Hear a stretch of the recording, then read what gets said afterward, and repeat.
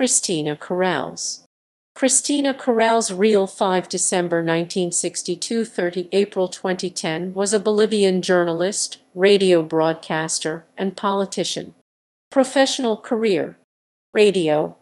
Cristina Corrales began her professional career at Radio Crystal, a station that was home to influential broadcasters such as Lorenzo Cari.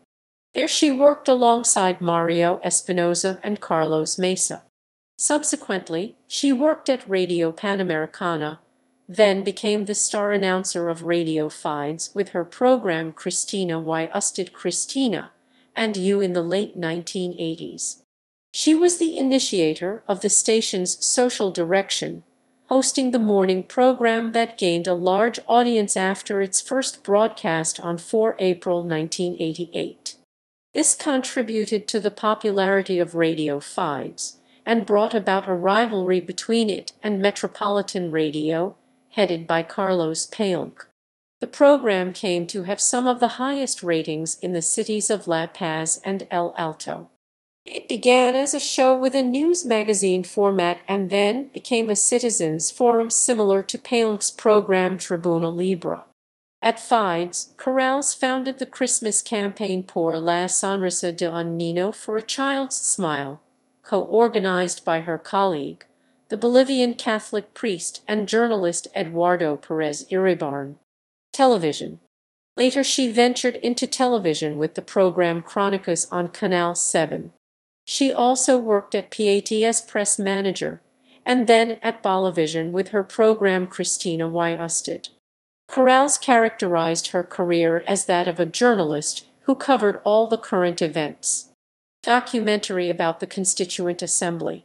Corrales was the only journalist who made a daily record of the sessions during the Bolivian Constituent Assembly held in Sucre, city to which she moved after leaving politics and facing adversity when she tried to return to the media in La Paz. The recording of these sessions allowed her to make the documentary El Triunfo del Pueblo, The Triumph of the People, recognized in 2009 with the Latin American Radio Award in Ecuador. She traveled to Quito in 2010 to receive the honor. Political career. The local and national popularity that she obtained with her radio program prompted Corrales to present her candidacy for the Municipal Council of La Paz for the Vanguardia Revolucionaria 9 de Abril VR9 party. She was elected councillor, serving from 1999 to 2005, and was the body's president from 2000 to 2005. During her term, she carried out various investigations on the transparency of contracts and collections made by companies contracted by the mayor's office. In 2000, she received King Juan Carlos and Queen Sofia of Spain in the City Hall of La Paz, as well as other international visitors such as Hugo Chavez and Kofi Annan. Personal life. Cristina Corrales married the left-wing ideologue and conscience of Fatherland Party Condepa politician Gonzalo Ruiz Paz, with whom she had 2 children. She died at the Rengel Clinic in La Paz on 30 April 2010 after suffering from a bronchospiration. Awards and distinctions. 1990 Prix Futura World Radio Award, Berlin. 1999 Meyer Award for Best Radio Announcer.